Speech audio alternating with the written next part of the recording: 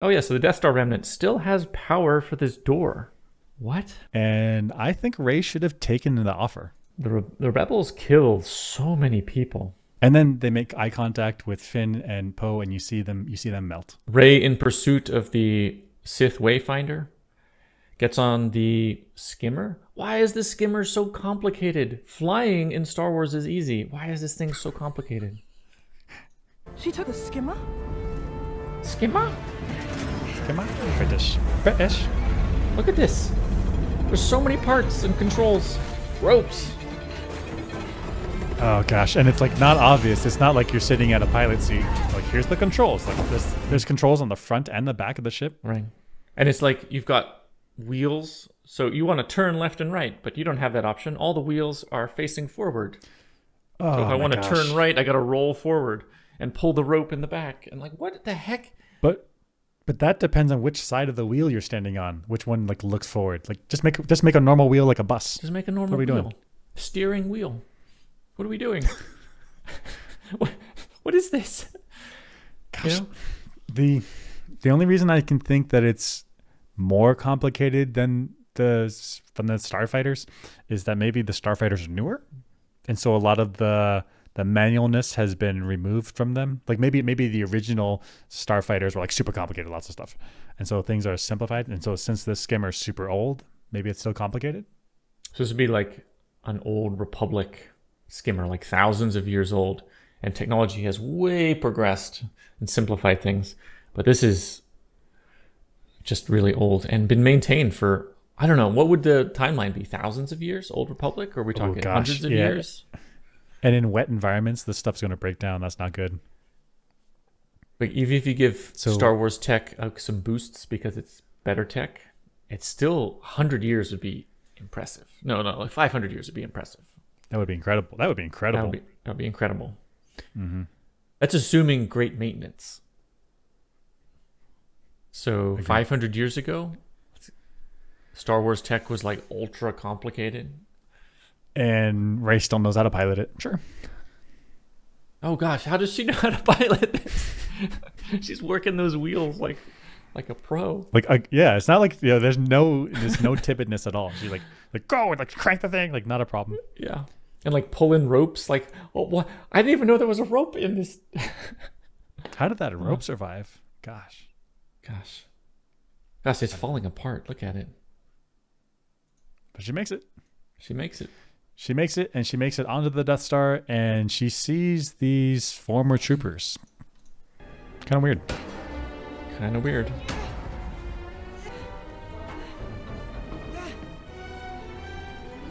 Like a bunch of armor, but there's nothing in them.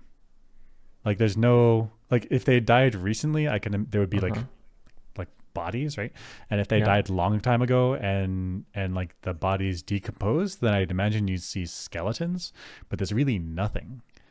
And so I made this up, that they were eaten. And so I think it's yeah, right. That's So fair. I think it's the Ewoks. So the Ewoks captured. First of all, they're over Endor. That's the Battle of Endor. Yeah. And so then here's Han and Luke, and the Ewoks capture them, and they're going to cook them and eat them. And so I can imagine if the Ewoks got in here, then they'd be like, this armor stuff, like we can't eat that. So like you don't carry it around. You strip them off. You take the bodies. So I think that's what happened here. I think they were eaten by Ewoks. So the Ewoks had a big old barbecue. But Oh wait, God! Right? isn't it's the forest moon of Endor, and it's one of these Star Wars things where the entire moon or planet is one ecosystem, just forest. But this is like tundra, ocean stuff. But the Death Star fell on the rebel moon, or the forest moon of Endor, right? Because that's what it was in orbit of. Or did it fall somewhere else? That's a very good point, because I think this is the forest moon of Endor, right? And yeah, it's forest stuff, but we're definitely not. I think we're not there then. So where did the Death Star end up? Moon Kef Beer. Kef beer. Okay, Lando and Wedge Antilles and an X-Wing both flew inside the superstructure, knocking out its main reactor and finally destroying the Death Star too. Large pieces of the Death Star landed on the ocean moons of the moon Kef Bir, poisoning the waters around them. Okay, so I guess they're not on Endor. They're not in this place. Right, so Kef Bir, so I guess Endor is the gas giant, and the forest moon is a moon around Endor, but not the only moon. I see. But then that means they're not on the Ewok planet. That's right. So the Ewoks did not barbecue them up. So, but I mean, I think this is a reasonable guess that somebody stripped the armor and then took the bodies. Yeah. Because there should be skeletons. It would, because all the flesh would be eaten away, but the skeletons survive. If it was like a bear or something, I don't imagine the bear like carefully removing all the armor. Like it'd be like messed up armor. This looks like something with hands did it. I think this is worse. This is worse. This is worse. I think it's who was here. She took a skimmer? Is it these people? Is that why they have the skimmer? Because they go harvest bodies. I think that's right. No. The bodies would rot. And there would be a window where the Death Star fell and they got bodies before they rot. They could run in there, grab up all the bodies and bring them back and have a feast for like a couple weeks. But then eventually the meat is going to degrade. This is too dark. This is so dark. Is that why they're like, come back to our village, we'll talk about it? They're like, were they going to eat Poe and Finn and Rey? And that's why she's like, she's gone, like Rey's gone, like because they had dinner plans. That was breakfast. Oh my god! Star Wars. That can't be. But why are the bodies gone? Why are the skeletons not there? There should be bones. There should be bones. And as far as we know, there's no one else on this planet. And there's no Ewoks on the planet. And I don't know what they're eating. I mean, I guess they could be eating the humans could be eating these, but like humans don't eat horses. We don't eat the things we use for utility. I think they're cannibals.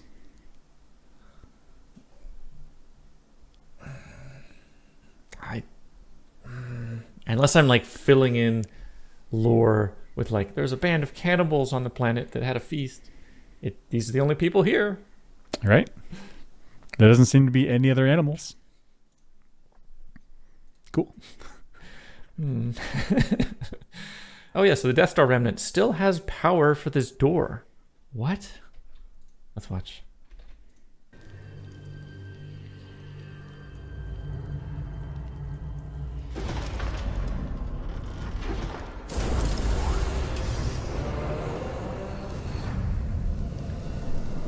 Oh, okay.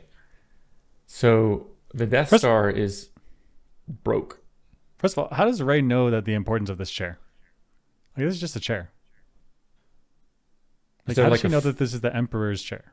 Is there like a force aura around the chair? She's like, oh my gosh. Everything Palpatine like sits in leaves his like ass force powers. Like, it's fine. He has like a force fart. It's like, oh my god. Oh, my midichlorians are caught in the cushions. There's no way she would be. This looks like an important room, but is she going to be like, clearly, that's the Emperor's former chair? Like, and this in front of window could be a pilot. I don't know. And how often is the Emperor chilling in his chair? All the time? Or is it just a ceremonial chair? Does he have like a bed that he sleeps in most of the time? Like, or like a command center? I guess he was here when the battle was Endor was going on. Yeah, but why would she know? Okay, the point is, why would she know? And there's no way. There's no way she's just a chair. And then this door is open. Yeah. Or this door like senses her that she's there and then opens. Why is this thing still powered? So does that mean that the Death Star is not centrally powered? Meaning there's like batteries in the walls that power doors and stuff? And it just was never used and it wasn't destroyed, so it just held onto its power. I mean, I guess it's a really good idea to have your space station powered by multiple things. So that way, if you don't have like a single fuse break, then everything shuts down. And so, yeah, I guess this section was powered by a battery. That seemed to be okay. I guess you could have a central power source in the Death Star, which then distributes power to local batteries and energy storage devices, which then drain to power things locally and then are recharged from the central location. And when it came down, if that battery was able to hold onto its charge and not get destroyed or damaged, okay, it still powers the door. Right. And I guess if there's nothing draining the power for 35 years, then if the batteries are here really good, then sure. Right. Sure. I guess it's not completely ridiculous. It did feel ridiculous, but yeah. And feels coincidental. Like that battery could have been toast and then now she just saw a wall. That's right. So maybe the chances of doors here and there in the Death Star still working is high. But this specific door working, the chances are fairly low because this is wreckage. Yeah. Yeah, like 99% of the Death Star breaks, but this 1% is where it needs to be. Right where it needs to be. Yeah. Weird. So after the fight, Ray hops right into Ren's fighter, and Ren is off somewhere else having his mental thoughts, and she just hops in and takes off. But like, there's no like thumbprint or like key fob or like key or anything. She just gets in.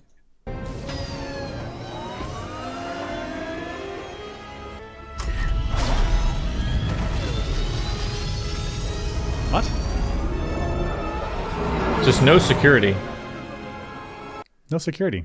Like, sure, there are like push to start cars, but you need to have the key fob with you. There's no like key in the ignition. There's no like ID badge. There's no like I'm Kylo Ren. This is my ship. Turn on now. Like anybody can get in. Yeah, he didn't like throw her the keys. Here you go. She didn't like pick his pocket and like shove him to the ground. Like, your car's mine. Yeah.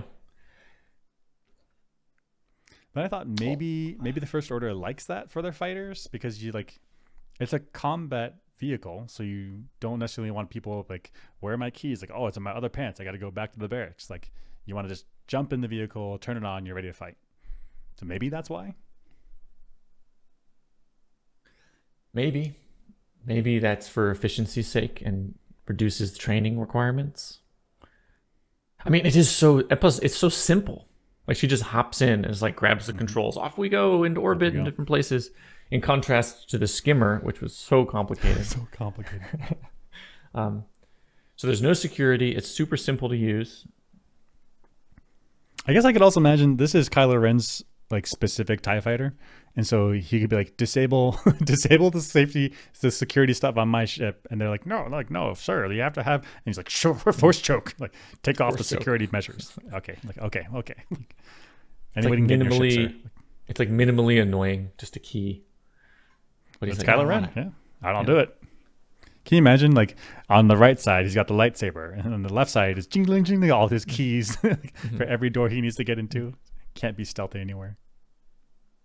Gosh, but then he could install like a custom button, like in some weird location that nobody else is going to know about. He has to press that button. Gosh, like, that button could be like in the engine that nobody can ever possibly access, and he's just like, force push, boop, force push, right, boop. And nobody else is going to know it's there. Yeah, that's right. Weird. This scene. So for me, Kylo Ren has a great character arc, even though I struggle with these movies. His arc is a tragedy. I really felt this scene because he's done so many unspeakable things. There's really no coming back from this except self-sacrifice. And he has this gut-wrenching conversation with his father in his dream. Well, let's watch. Hey, kid. Oof. I miss you, son. Your son is dead. No. Kylo Ren is dead. My son is alive. Oof. Oof. Oof. That's heavy. You're just a memory. Your memory. Come home. It's too late. She's gone. Your mother's gone. But what she stood for, what she fought for, that's not gone. Ben. I know what I have to do, but I don't know if I have the strength to do it.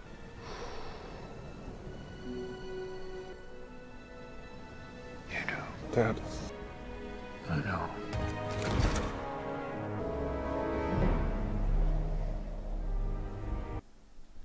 So I didn't understand this when I watched this movie. What does he know he has to do but doesn't know he has the strength to do it? So in episode 7, he says, I don't think I have the strength to do it, which he's talking about killing his own father.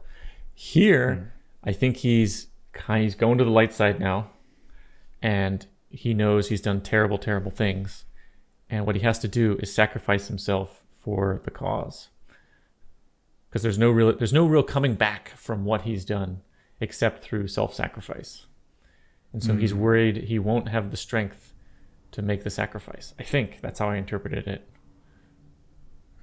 And then the throwing away of the saber, which tactically unwise, is him. Yeah, because he could have taken that saber and gone after Palpatine. Doesn't he need a saber?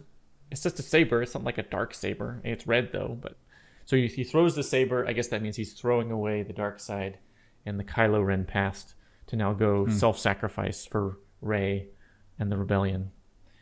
And he's still unsure if he has the strength to do it. Plus his father. And so he's like, so do you think Han is a Force ghost, or is this actually just on Kylo's head? I think this is in Kylo's head. That was my interpretation. Because Han's not Force sensitive, or right. not. So right. So he would, I guess, only Force users can become Force ghosts. Somehow all people become one with the Force, but they're unable to do a Force ghost unless they're trained. You have to be trained and you have to be skilled in order to use it. I see. Mm-hmm. I mean, that's my headcanon. I don't actually know if that's true. I think it's right. Mm-hmm. Mm-hmm. So, I don't know. Just this scene, it was gut-wrenching. Father-son talk, the tragedy of it, the irredeemability of what Kylo has done. Gosh, it's heavy stuff. It's heavy, and like Kylo is looking for redemption, and he's conjured an idea of his father in his mind, and he's even then, like after killing his father, he's still supportive and trying to help Kylo to the good side, and like this is what Kylo Ren needs to hear, and so he's making that. I see it. Yeah. Oof, heavy stuff. But I mean, a good character arc. I mean, right? It's brutal and tragic, but he dips down and sees the darkness, and then he has to claw his way up. It's frustrating in this movie, in this trilogy of movies, that there are arcs for Finn and Rey and Poe, and Kylo gets a great arc, but there are arcs in there for everybody, and only really Kylo gets this arc that I feel. The other arcs I don't feel. I'm not sure why. That's right. But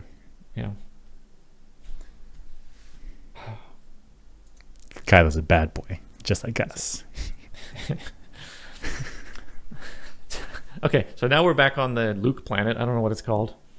And Luke's former X-Wing is under the ocean, and it's been under the ocean for 10 years? Ever since Luke 10, 15, 20, something like that. Yep. And then I don't remember if it was Luke or Rey lifted up out of the ocean and then landed on dry land, and then they take off.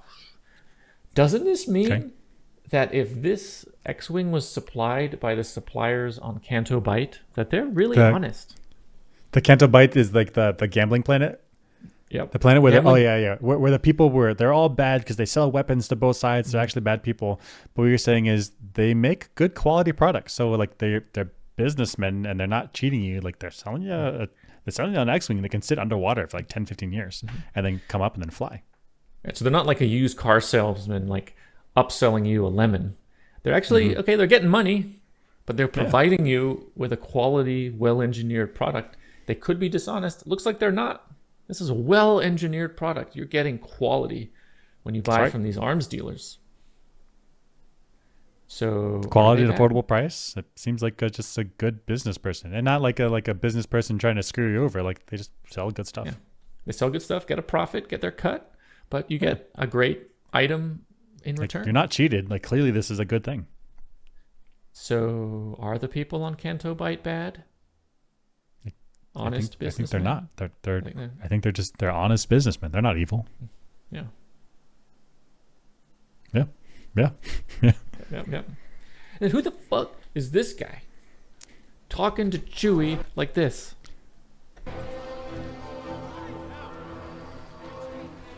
Come on, buddy. We need you. Buddy? Who the What? You're not You don't close to get Chewie. Who are you? You have not Who earned are that you? closeness. You are. This is Chewie, probably a general. You know, high, super high in the rebellion at this point. You do not get to call him buddy. Could you imagine you're on like a Navy ship and you're like, you know, a lowly lieutenant. And you're like walking by the captain. Hey, buddy. Hey, buddy. You're gonna get in trouble. Okay. It's worse than that. Because like here the captain is Chewie, and Chewie's like he's sitting there with his head down. He's going through stuff. Like Han died and Leia just died, and so he's seen all his friends disappear. And then this underling, some random dude that just showed up in this episode, he's like, hey buddy, you want to do something? You're gonna contribute to this war effort? Like Chewie's done so much for the war effort. He's been here since the beginning. That's right. He is. If he needs to take a moment and process, he's not being a coward and trying to get away from the fight. He's taking a moment before he goes to the briefing. And this guy is saying, hey, we need you, is implying that Chewie is trying to get out of the battle. How about you mind your business? You mind your business. Understand your rank. This guy's a general. Right. He's one of the original leaders. Why are they mistreating Chewie? What is going on? This is nuts. That's right. Chewie could just smush this guy. He comes calls him up buddy. to like his stomach height. Come on. Yeah. Come on, guy. What are you doing? He calls him buddy and implies he's a coward. It's absolutely outrageous. Ridiculous. So mad. I think this guy survives. Well. I don't think he actually goes into battle. I think he stays on the planet the whole time. Oh, he's a coward. Okay. You just push the blame on other people. Cool. Then they have this chaotic battle briefing. Just imagine being a person in the back of the crowd. You're like, what? Who's talking? What are you saying? Yeah. Then, he's talking over there. Finn's talking. Oh, no, now Poe's talking. Oh, no. Yeah. Wait, who's talking? There's no podium. There's no podium. There's no microphone. Like, who am I even supposed to be looking at? Like, I just hear voices going off. Let's watch it. Yeah, let's watch. As long as those Star Destroyers are on Exegol, we can hit them. Hit him how? They can't activate their shields until they leave atmosphere. Which isn't easy on Exegol. Ships that size need help taking off. Nav can't tell which way's up out there. They use a signal from a navigation tower like this one. Except they won't. Air team's gonna find the tower, ground team's gonna blast it. Ground team. I have an idea for that. Once the tower's down, the fleet will be stuck in Atmo. Just a minute, with no shields, no way out. We think hitting the cannons might ignite the main reactors. That's our chance. We need to pull some hold-on maneuvers, do some real damage. Come on, that move That's is that one guy. in a million. Fighters and freighters can take out their cannons if there are enough of us. We'd be no more than bugs to them. That's where Lando and Chewie come in. They'll take the Falcon to the core systems. Send out a call for help for anybody listening. We've got friends out there. They'll come if they know there's hope. They will. First Order wins by making us think we're alone. We're not alone. Good people will fight if we lead them. So first off, the guy in the back is like, I don't know this what's guy. going on. What? Like this guy cannot Yeah. see. This guy does not have line of sight. He doesn't know who's talking. He doesn't know who's talking. He's behind the landing foot thing. He can't see. right. He can't hear. There's probably and if you go back to that picture, there's like coming out of the. Oh yeah. This gas here, like shh, like real slowly, and like these people are listening to this gas. They are not hearing what the command people over here are saying. Like this person back here, like no way are they seeing who's talking. It's just shh the whole time. And at the end, like clap. We're going to war. Clap. Shh. Oh my gosh, it's even worse than that. So probably half the people here can't hear a damn thing. No way. The other half, because the command people here are talking with their regular voices. They're not like projecting out so everyone can hear me. Yeah. Like we've made a decision. Like no, they're like discussing it in a little small circle over here. Yeah. Get the sound system out. We need the speakers. We need a projector so everybody could see. No. We're gonna go low under this ship where nobody can see us. And who's talking? Nobody knows. Rose is talking. Lando's talking. Finn is talking. Who are we paying attention to? Nobody knows.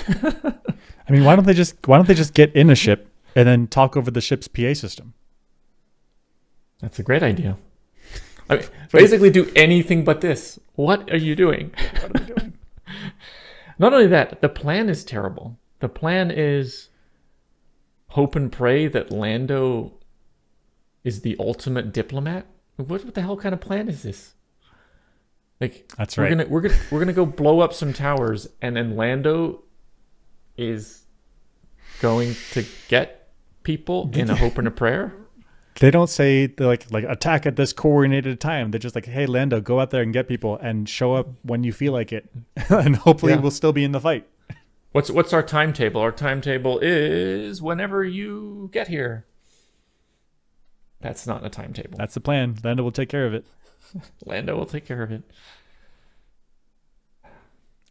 Wild. Ridiculous. Yeah, just get stand up on the top of a box. Get a box. Get a box, climb up top. Everybody knows, like, this is the speaking box. You got something to say, you come, or like 3 boxes. If you got something to say, queue up for the line. Step in the box, say your thing, and then everyone knows who's talking. That's right. Do they not? They have this base. They don't have like a speaking area, like an auditorium, even if it's improvised, but like, you know, some kind of acoustics, so they can give briefings and speeches. I mean, you need to do this. You can't give speeches from underneath craft with. Who's talking? Nobody knows. Nobody knows. Launch the ships. Let's go. Let's go. Where are we going? Follow the guy in front. Does he know where he's going? He's following the guy in front. Somebody knows. Who do they follow? They follow Rey. So Rey finds the Wayfinder, and so she like plots a course on where to go, and then the fleet follows her. And I don't know why they did it. That's Luke Skywalker's X-wing. It's transmitting course markers. So Rey's in Luke Skywalker's X-wing, and it's traveling along this like this ziggy-zaggy stuff. She has the Wayfinder in her ship, and she flies through some scary, like chaotic stuff. It's Rey. She's going to Exegol. Like, what is this? Like, we're in space. Yeah. Now we take the war to them. All right. She has an X-wing. It's small, maneuverable. She's going through it. They launch the fleet. They go through it too. No, it's a rough ride. Stay locked on Rey's course. But this is space.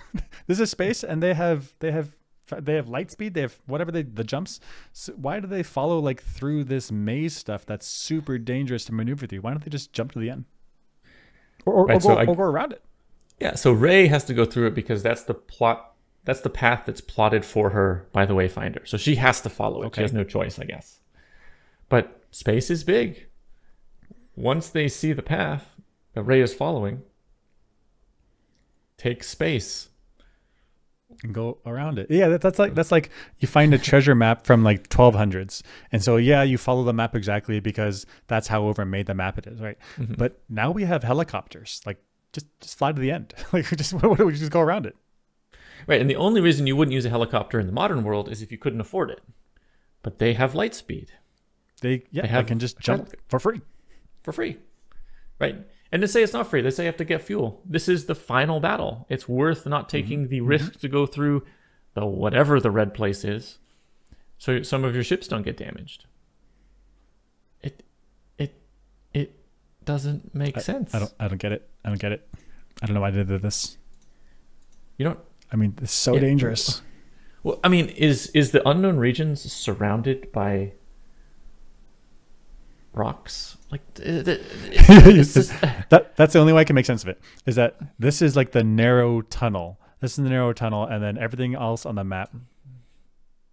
If this is like solid and you're going to die if you go through it, then okay. And this is like the narrow tunnel that you go through there, like in a ball pit. There's like, you know, those tubes you can like crawl through. If this is the only way through, then okay, then I get it. You need to go through it. But if this is not solid, then just jump through. Like just jump right through. It's an unknown region of the galaxy. That means it's, I don't know, 5% of the galaxy. I don't know what it would be. Okay. But if it's surrounded by rock, that's probably more material than is in all of the universe. Like I see what you're saying. If this is so dense that you can't go through it in a different way, then this is pretty much solid, which means it's an enormous amount of mass. It's not just enormous. It's like so large that it would like collapse on itself gravitationally. Let's say that it's large, but in order for it to be large on the scale of the galaxy, or even on the scale of a single solar system, if it's large, if it was the size like from the sun all the way out to Uranus, if that was a solid block in space, you can still go around it, right? So this must be so large that you can't possibly just go around it with ships that can travel at light speed. Faster than light speed. That's right.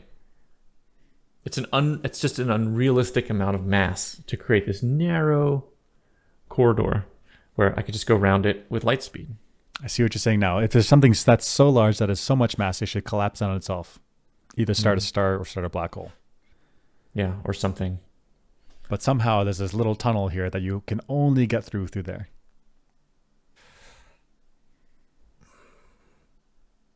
I can't make sense of it. I can't make sense of it. I don't understand. Can't make sense of it. But it was cool and it was dramatic, and everyone through this tunnel. They got through there. I mean, they're taking the huge ship through this tunnel. What are they doing? Yeah. Let's do slow and steady too. What are we doing? I mean, yes, we're in a rush, but we're not going to be able to fight if we crash. That's right. But they make it to Exegol, and Rey has this one-on-one talk with Palpatine, and I think Rey should have taken the offer. Kill me. That is what I want. You will be Empress. I mean, Palpatine, he's literally asking to be killed, and then when he's killed, then Rey is now the Empress of the Empire, and she refuses it. But if she's the Empress of the Empire, of the First Order, couldn't she gut out the High Command and then pull in Rey and Finn and all the rebels? Like she's the Empress, right? Who's going to say no? And then now that you have the structure of all the First Order or the Final Order, you can be like, hey, you go out to this planet and do good things, and you go out to that planet and do good things. Right. So if she kills Palpatine, does that guarantee that she becomes a dark side? I think the answer is no. So you kill him, retain your light side mindset, and then take over the administration of the Final Order and do good things. It's not like the crews of the Star Destroyers are like, damn it, we're not doing torture and pillaging. I quit. I wanted to hurt people. I wanted to hurt. They're following orders. I follow orders. I sweep the floors. Like, right. And then maybe the High Command people, maybe they are the ones that want to do evil stuff. But you're the new Empress. Get rid of them. Right. And plus, you could get rid of them, or you could just say, hey, just follow my orders. I will give you a good life. Just don't kill people. Ooh. Heck, you can even still threaten the High Command. Be like, you don't like me? Ceiling choke. And then they stay in line and they keep their other people underneath them in line. Sure. Sure. Yeah. And then I guess if you're really worried that, that dark stuff is going to happen, you can dismantle the organization from the top. Yeah. And replace it with the new Republic. Yeah. She could step down just like Luke did and then leave the First Order and now the command of Poe and Finn. Sure. Sure. Yeah. That makes a lot of sense to me. Yeah, give it to them. So there's no guarantee, like, just kill him and stay on the light side. Yeah.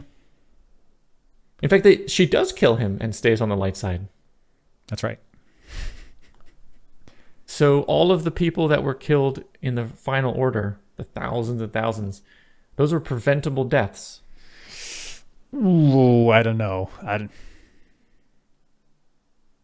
Yeah, I guess, yeah. She could have taken them over and kept their health insurance and their salaries and made them just do good stuff. Like, hey, you guys did some bad stuff before, go out there and clean the streets. Sure, that's good. Right? Unless the organization of the Final Order is so evil, through to the bone. Like the janitor is just ready to start killing civilians. My only loyalty is to cleaning this floor and evil. Yeah, cleaning this floor and evil, and I have my collection of knives to go start slashing people. Next invasion. I only clean the floor for the sake of evil people. I don't care. Yeah. Rey and Kylo are a Force dyad. This is what? This is two people who are intimately connected through the Force, no matter their separation physically. Sure. Stand together, die together.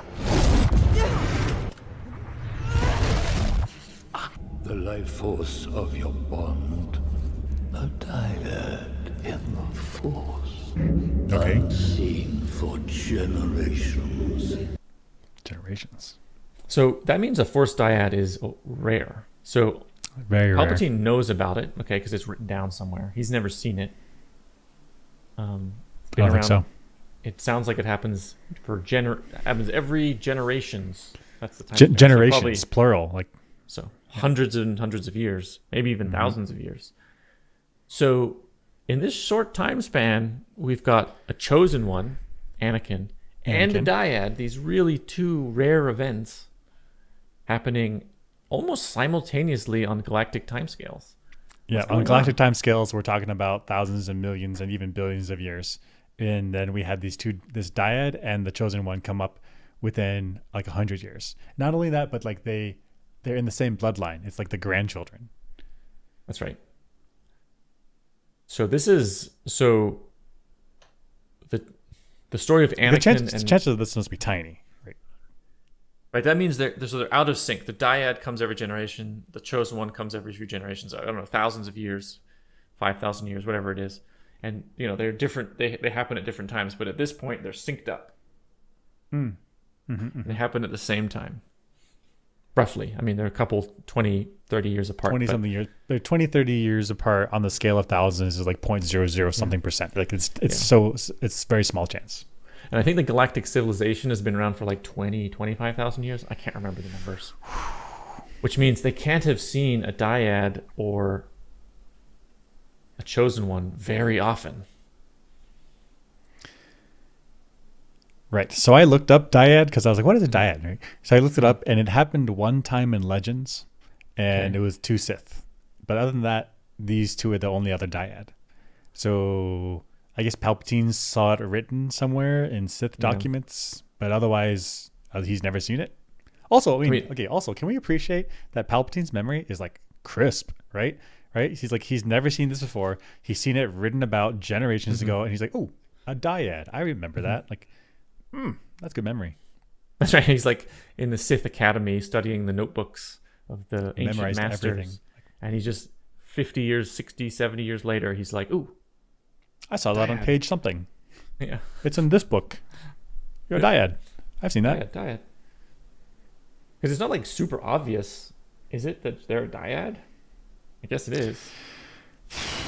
He gets like a little blowback from his lightning. Yeah, but how does he know that's because of dyad, not because he shot them both at the same time? Like, is it only a dyad with reflected lightning to him? I think that must be. It must be. Only a dyad can reflect lightning. And lightsabers. No, but lightsabers absorb lightning. They don't fling it back. That's right. I think maybe you can fling it back if you slash it at them. Most of the time we see them just like absorbing the lightning, right? Just stopping it. It's weird. But are they a dyad? But in episode 8, that's when they started talking to each other through space, through their vision brain. Yep. But Snoke said it was because the Snoke did it. So because that Kylo Ren and Rey weren't strong enough to communicate across space like that. So Snoke was the one that was making the connection for them. So either Snoke is lying or Palpatine is.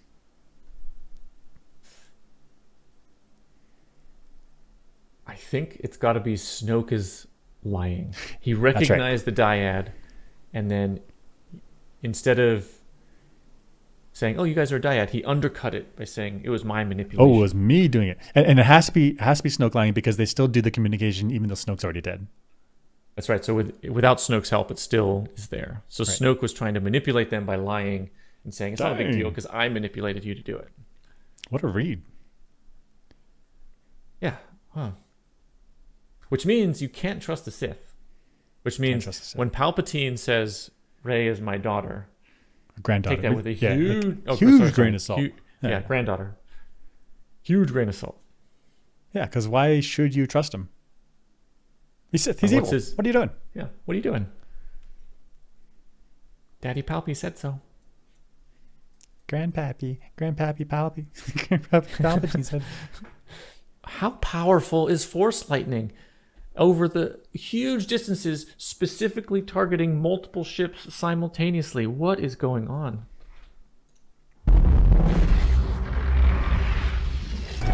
Like, wow, look at this. Single X-Wing targeted. So it's like 30,000 volts per centimeter.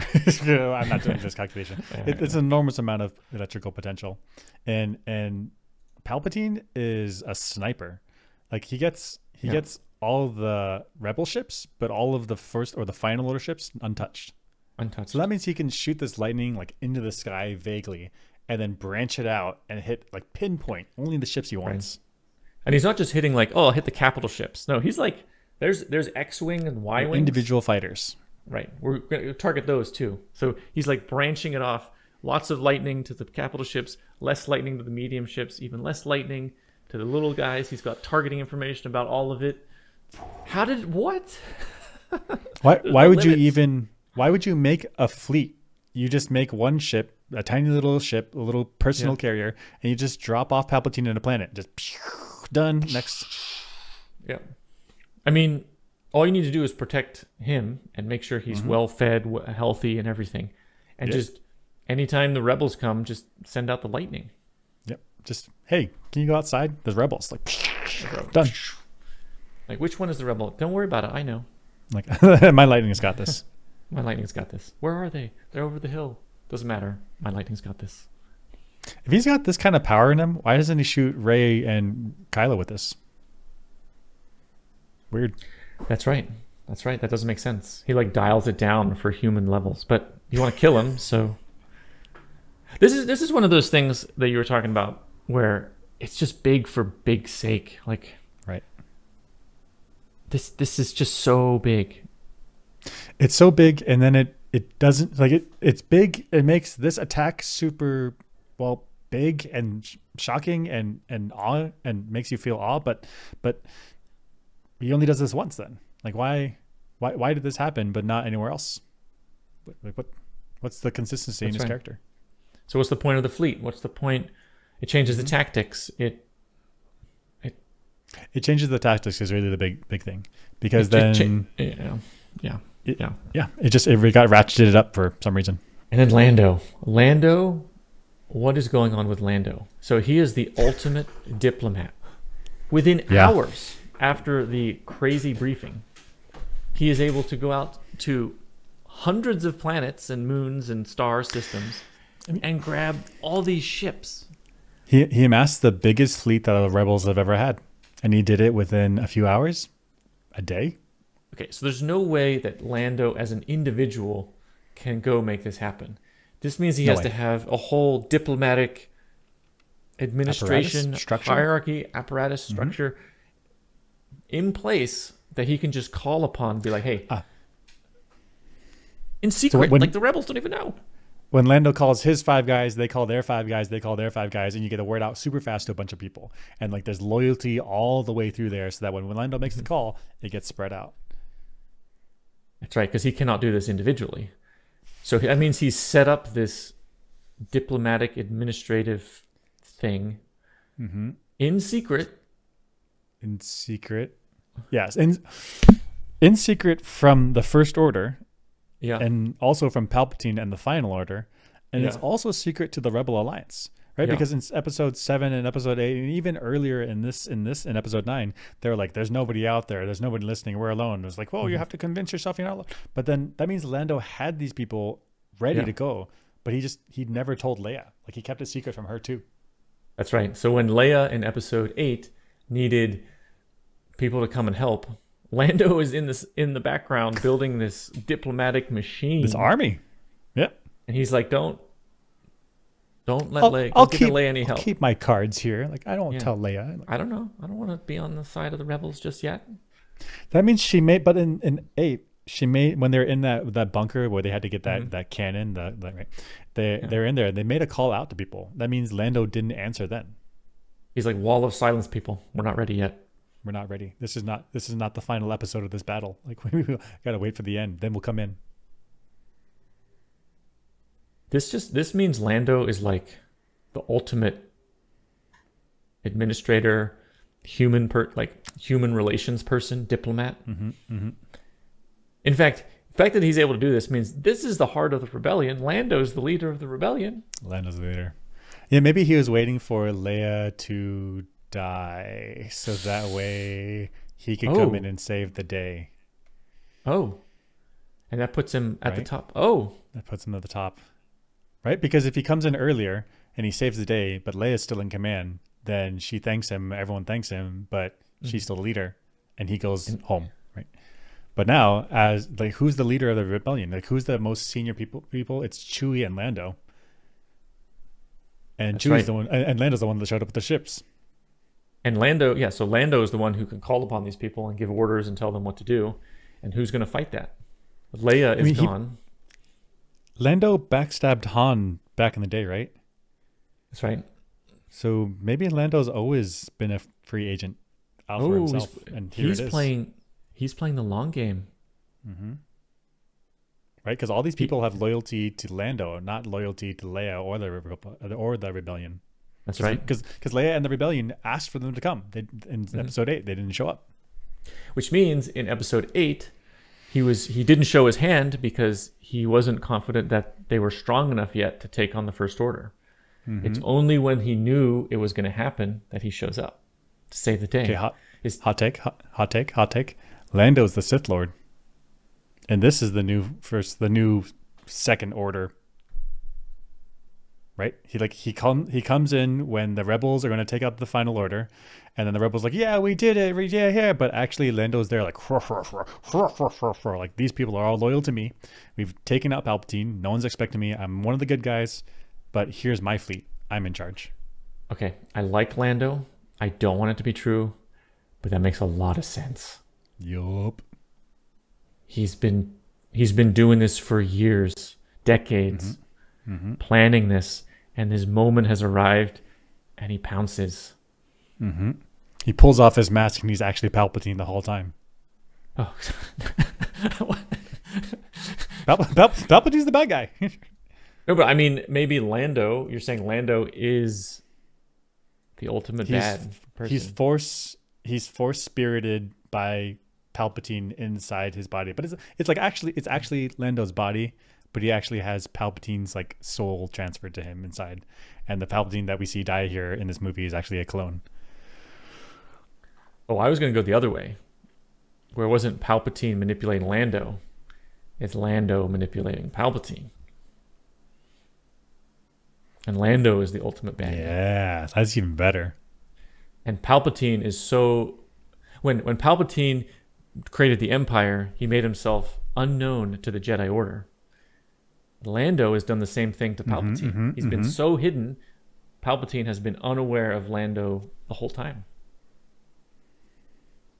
He's the Phantom Menace. And this whole time, Palpatine's like, I'm the Sith Lord. But actually, Lando is the one's like, I'm actually behind the scenes. I'm letting you climb up in your Sith powers, but letting you think you're the Sith Lord. But actually, you're not. I'm Lando. I'm actually the Sith Lord.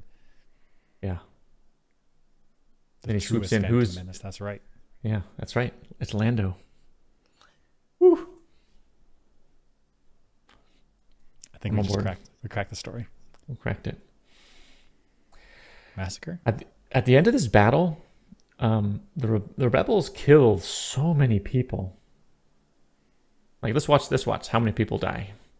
There's thousands in each Star Destroyer. Look at this crowd getting killed. There's thousands. Boom. Let's see. That's each one of those Star Destroyers.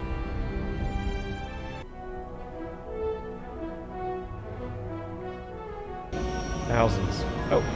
Cool. Yeah, the good guys leave. Triumph. But how many thousands, millions perhaps, just got slaughtered? Isn't that a big deal? I mean, I guess. So I guess, I mean, okay, let's try to estimate this. So these things, I think these aren't actually people. These things? No, they're people. I don't think so. I think they're statues. They're statues, like, because I think Palpatine was there alone with his a couple servants. I think these are statues, but it was super confusing. I watched it a couple times because, like, you hear the crowd cheering, but I think they're Sith statues that are supposed to, like, represent all the Sith that came before. But that, I mean, that's kind of not important to what you're saying, though, right? Because this is a few 100 people, maybe 1,000 or people or statues or whatever. Right? But you're saying that in the battle, every one of these starships has like 1,000 or something more people on it? Yep. Okay. So they all died. Yeah. Well, they're bad people. Like I guess they're final order people. We did decide that each janitor is out for cleaning and slaughtering. So yeah. Every one of these ships, it represents 1,000, 2,000, 3,000 people that are not part of the universe anymore because they're bad. But isn't this an ends justify the means sort of thing, where it's like, well, we need to slaughter thousands and thousands and tens of thousands, hundreds of thousands of people for peace? Like, yeah, I mean, if those hundreds of thousands of people were going to be doing bad stuff, killing like millions of people, then it's in the interest of the Rebel Alliance and the rest of the galaxy that they be deleted, I guess, right? But that's so many people. Isn't that a dangerous thought process? Like, oh, we're starting a new republic, and there's a planet that is a problem. Well, I got a solution. I mean, okay, so but I see what you're saying, but these are all bad people. Like, they're going to go out to the galaxy. Well, no, this is right. They're bad. They were going to go out to the galaxy and do bad stuff, right?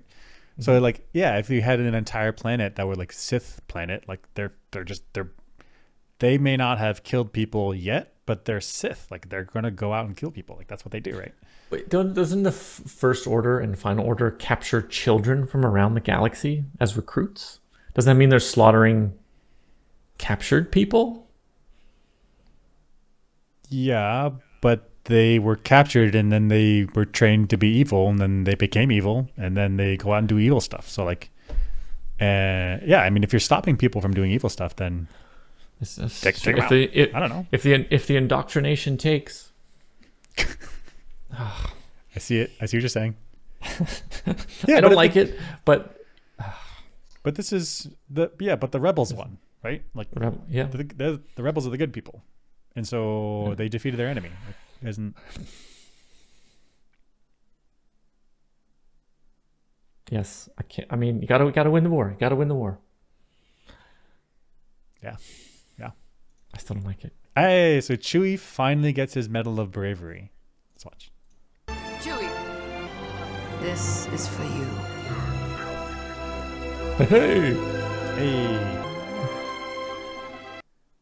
So I think this was because in episode 6, Chewie did not. Oh no, episode 4. Chewie did not get a medal, right? And everyone else did. Yep. But the thing that was weird here was that he got the medal from Maz Kanata.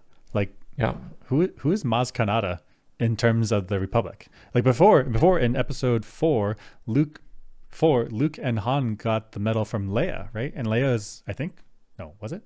Or is Leia and what's the red-headed woman's name from Andor? Mon Mothma.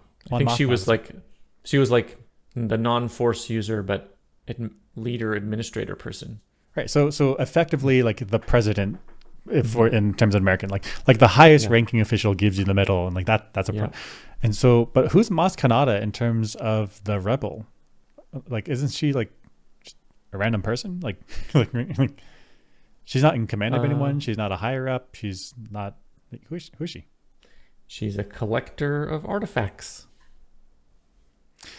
So but then this is like getting you save a bus of school children, and the city is like cheering, and then the local pawn shop person's like, here's a medal. Cool, like, great. But who are you? And where did you get the medal? Well, I just had it out back. oh yeah. So this medal, I wonder if this is actually Han's or Luke's medal. Right, because Maz Kanata has Luke's lightsaber, so she has this she's a hoarder. Like, she has basements full of stuff. Like, so maybe this is actually Han or Luke's medal, which means this would be very touching for Chewie. But also, like, who are you, Maz Kanata? She's like second-handing medals around. Like, oh, this was. And she's like, by the way, let me know when you die so I can hand that off to someone else. Like, yeah. Oof. This is still under contract. When you die, it's mine. This is just a loaner. Like you can... The loaner. Dang, your family doesn't get to keep it. It's coming back. Come back. Everything makes its way back to my basement. Yeah. But in fact, you want a different medal? Because got choice back here. Yeah. I get you the least blood covered ones. Like you did such a great job, Chewie. Great job. Such a great job. Do you need a ceremony? No, I'm just gonna hand it off to you. Okay. That's right. Nobody else sees it happen. So later on, Chewie's like walking around with the medal, like super proud, and everyone's like, "Okay, sure." Okay. Is that Luke's medal? Did you even earn that? Did you steal that? I would need that back. Chewie, you can't have that. That's Luke's medal. Yeah. That's Luke's medal. This belongs in a museum, not around your neck, Chewie. Dang. Brutal. Now, Chewie's our hero. He's been through 2 wars now, and he's critical in many stages. Chewie does not get enough credit. For sure. And then we end this series, the trilogy, with the friends that they made along the way. This scene was very powerful because you saw the character arcs for Rey, and then you saw the bond between all 3 of them. Let's watch. Yeah.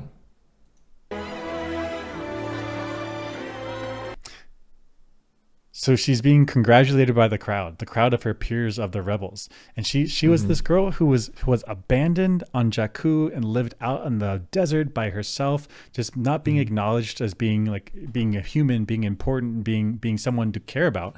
And here at the end of the war, she's climbed to the top. She's achieved all these things, and everyone around her respects her. They acknowledge her. She's seen, she's heard, and she's important now. Like incredible story for her.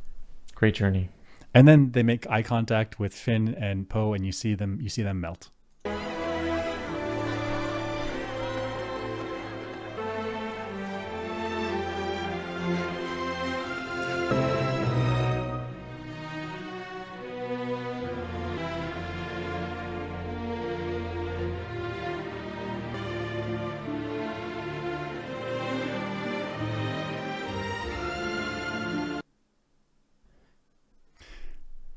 You see it. I see it in Finn's face when you see him just holding it back. He was afraid. He was worried that they weren't going to make it, but they all made it out.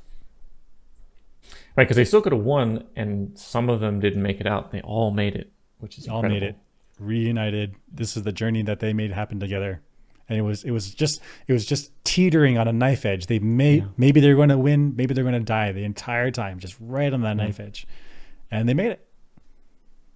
And they made it all together at the end, triumphant, to now serve under Lord Lando. The Phantom Menace. But yeah, that would be a feeling if you all survived and you've been through all of this for, I don't know, it's probably been a decade now in Star Wars timeline of them fighting, and it's over and they're all alive. They made it through. Dang. Struggling all the way. Maybe not going to make it, alone in the universe, nobody helping. And then at the end, everyone came together and supported the cause. And Rey has her friends and the recognition of the people. What a journey from being this orphan on Jakku. Right. And so and I mean, she was powerful the whole time. She was force sensitive. She was strong. She didn't have a lightsaber, but as soon as she picked it up, she was clearly competent. Like she was a warrior the whole time, but she didn't have the respect and the recognition and the acceptance of all of these people around her, of the society around her. And because she was on Jakku and this living out in the desert by herself. Yeah. So she gets that recognition at the end of this trilogy. Whew. Yeah. Everyone around her finally see her. Yeah. And that's it. That's it for the whole trilogy. Where do we go from here? I mean, I think we just cracked the code. Lord Lando is where we go from here. That's the new daddy. That's right. Episode 10. There it is. Lando rises up from the ashes. Right. And if they're gonna make this Rey movie coming up, maybe it's Lando v Rey. Yeah, think 20 years later, the society has been rotting from the inside, yet Lando hasn't aged at all. Suspicious. Maybe there's some things that you can learn from the Sith about life, extending your life. Totally. And it's finally over. It's fine. It's funny. Yeah, 7, 8, 9 was thanks for watching. Gosh, it was tough. It was, you know. But there are some very nice moments. There's nice moments. There's great acting. Yes. But like it's a struggle as an audience member. All right, see you guys. Let's take a break. Next time. We'll watch something different next time. See you then.